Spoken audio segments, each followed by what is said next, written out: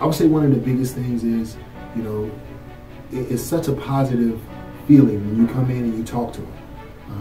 You know, at no time did I ever feel like I was, you know, in a situation where I didn't want to be. And what I mean by that, you know when you have a good or a bad aura. You know when you're around good people, you know, and it's not just business, you know. Like I said, it's a personal feel, and it makes it easier to give them your money. But it doesn't mean that, you know, it's all about the money.